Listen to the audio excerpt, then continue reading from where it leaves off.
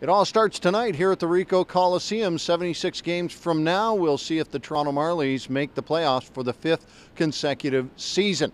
The Manitoba Moose are first up twice for the Toronto Marlies. First tonight at 7 o'clock, and then, of course, tomorrow afternoon at 3 o'clock.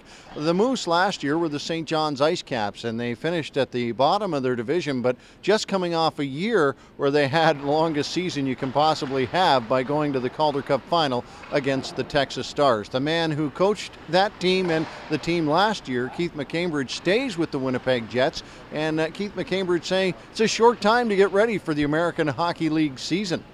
Well, much like everybody, the training camp has been really quick between the time the players have been sent down from the Jets to ourselves.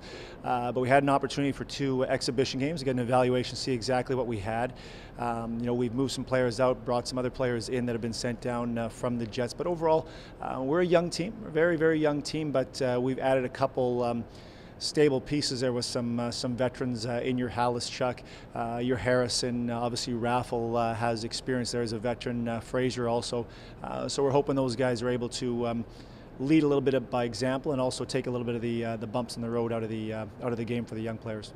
Well, you got some leadership at North Dakota where you played some of those games. Those from Andrew McWilliam. What's he been like for you? No, he's been excellent. It's he was. I gave him the A as one of our assistant captains, and that isn't just a random choice. I had a chance to sit back, watch how he operates, see how he is in the room, how he is on the bench, how he presents himself. He has a real presence to him on and off the ice, so he's been a good leader for us. And again, with a young team, to have a player like Andrew McWilliam lead by example in practices and in the games, that's a good piece of the puzzle to have. Andrew, feel a little odd being back here in the Ricoh Coliseum? Yeah, it's a little different, but no, it's nice. It's nice to come back, see some familiar faces, and I'm just excited to get going.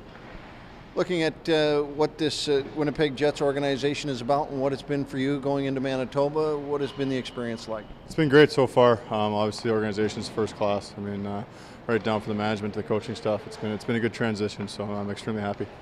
You got a dozen games in last year with the Leafs, obviously showcased this Jets club. Have they talked to you about what they expect out of you? Yeah, a little bit, but I think I know what I expected of myself more so. So I just got to focus on playing my game and see where it takes me.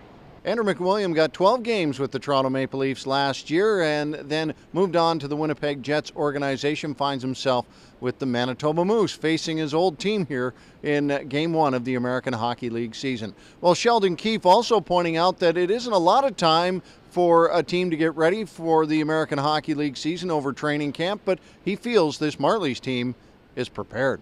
We feel prepared. The message has been the same right from the start of Leafs camp for these guys. So, despite only having a few days as a group, they're up to speed. They know what's expected, and I think they're ready to play games. A lot of them didn't get to play too many NHL exhibition games, so they're ready and anxious to have some game action. I think they've practiced enough.